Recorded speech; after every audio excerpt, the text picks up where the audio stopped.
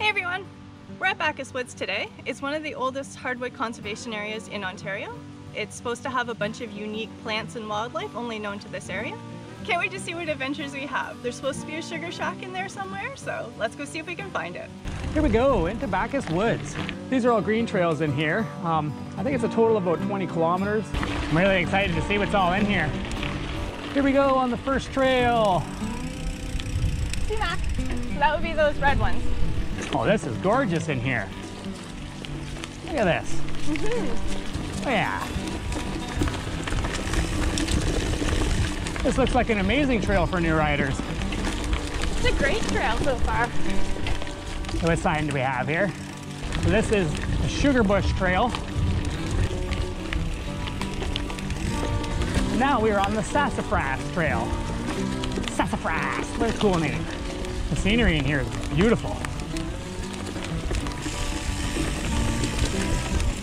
Oh, this is nice. So Sabrina, would you recommend this trail for new riders? Oh, definitely. There's a big tree falling over. I was gonna say, that's super cool. That is pretty neat.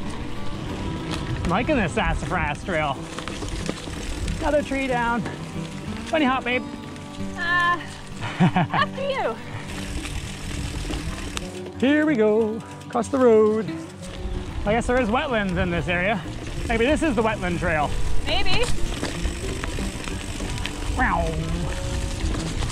Flying through the forest.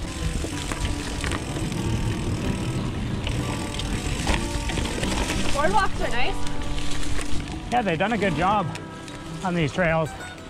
I honestly have to say that I like biking in like conservation areas compared to like the man-made bike park type feeling. Yeah. But I like the full forest immersion better. These trails are definitely more rustic, more natural trails than the trails you'll find at like the Hydro Cut or the Pines. Chipmunk. Chipmunk under the bridge. Oh yeah, really liking this. So far, this might be actually one of my new favorite nature trails. We're so lucky to be able to get out in nature like this and have these kind of trails in our area. Downhill fun time. Woo! Hey. Nice. We're not done yet. Give her. This is cool. Okay, what do we got here? All right, we're either done wetland or sugar bush. Wasn't sure exactly what the trail was called, but now we are on Four Oaks Trail. I assume we're gonna see at least 4 oak trees on Four Oaks Trail. Well, this trail is nice. It is. I like how each trail is a little different.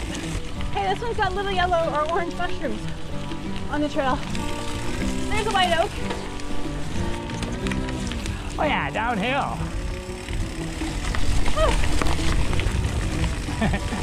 Very nice. Just saw a monarch. Oh, monarch. Yeah. Oh, this is a nice little spot. It's a neat downhill. Downhill fun time. Woo! Oh, yeah. Turns. Turns. Oh, yeah. Glorious trail.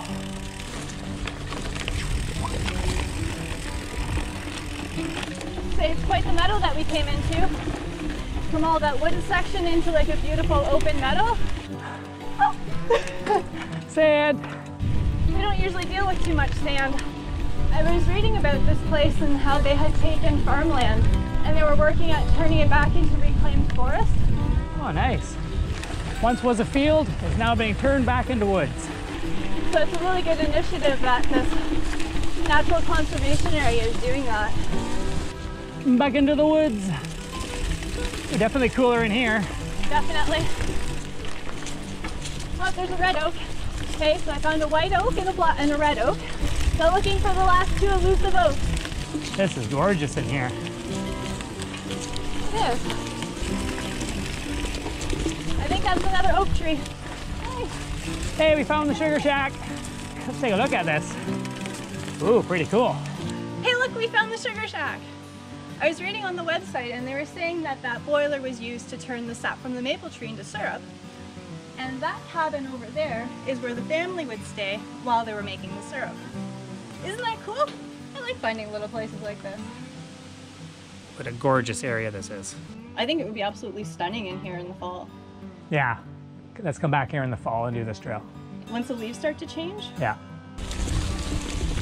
Lots of birdies ahead taking off. I was gonna say, did you see all the birds? Yeah, time to cross the road again. There's the trail there. Woo, downhill 4-foot time. Ow. Nothing but the sound of birds chirping in here. It's glorious.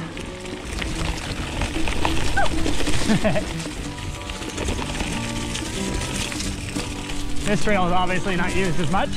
No, this one's a little bit more overgrown and a little bit more rooty. Ooh, bridge with a railing. Fudge, I hate bridges. On the floodplain trail. I have to say, this one here is more rooty. Rudy. Good job, babe. Hope that was the path. Okay, so maybe this section might be a little more tricky for new riders, but it's not too bad. It's nice that we're on the water's edge. I saw that. Down to the left of us is a nice creek. Not far either. Creek to the left of me. Marsh to the right. Here I am, stuck in the middle with the mosquitoes. I am stuck in the middle with them. But I got my bug spray on.